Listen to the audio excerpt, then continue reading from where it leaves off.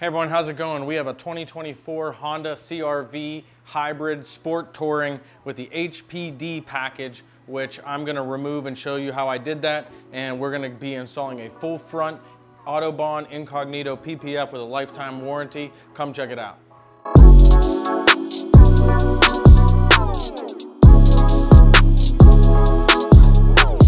All right, like I mentioned, this has the HPD package, which I don't even know what that stands for. I'm sure somebody can tell me in the comments, but it has this giant piece of plastic that goes, you can kind of see the line where the plastic was sitting along the edge here of the rubber gasket.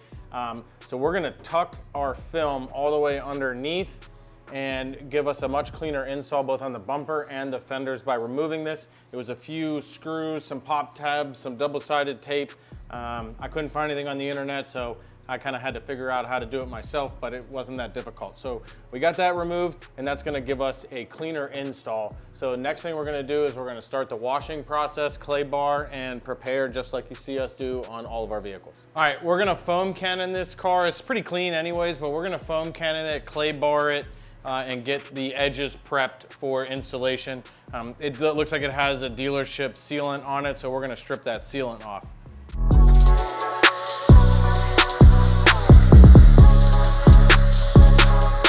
All right, what we're gonna do next is we're gonna clay bar, and we used American Detailer Garage Fury, which is a great soap, and it was just released. So we're gonna use that as the clay bar lubricant. This car is actually pretty decent, but we still do the clay bar anyways just to mitigate some minor debris that gets embedded in the paint, and then when you put the film over top of it, it will pull it out of the paint and get it on the underside of your film. We want that. What we're doing now is using this detail brush, which kind of gets in the crevices and dislodges some extra debris that may be in the areas that we haven't disassembled yet.